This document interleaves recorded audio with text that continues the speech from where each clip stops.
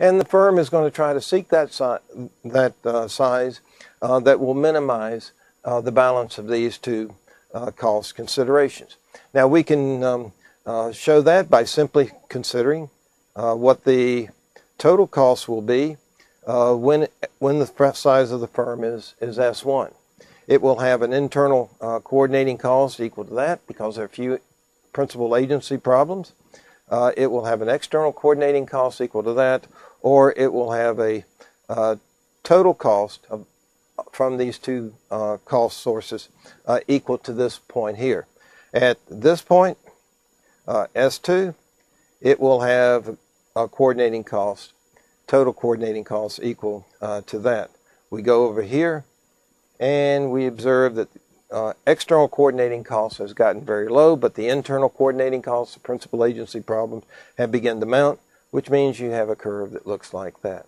Moral of the story is that the total cost curve can look something like that, and I haven't quite drawn it carefully, but the exact shape position of the curve is not nearly as important as the overall shape, because what this can do is tell us that the optimal size firm should in fact be S3, or maybe I should put it right there where you can more properly see it. Now, as it happens, the minimum cost curve is right above the intersection of this red line and blue line. It need not be that way. It just depends upon the nature of these two curves. Now, these curves can be useful to consider changes in the underlying cost functions. Let's suppose that the internal coordinating costs go down. This can be because of new technology. That is, we've developed computer monitoring systems that allow for producers to keep track of what their employees are doing, and hence they can exact penalties on those people who are shirking or misusing and abusing resources. If the internal coordinating costs go down, this curve would move in that direction. If the internal coordinating costs go down, and again, these costs may go down because the firm has found a more efficient way of paying workers too. They pay for performance, and as a consequence, they don't have to incur as many monitoring costs. Well, if this curve shifts to the right, then the overall size of the firm can shift to the right. That is, lowering internal coordinating costs can increase the size of the firm. By the same token, you can have improvements in the cost of engaging in market activities. If technology allows for engaging in market transactions with people around the world at a lower cost, then this cost curve can go down. And if this cost curve goes down, then the overall summation of these curves can move to something like that.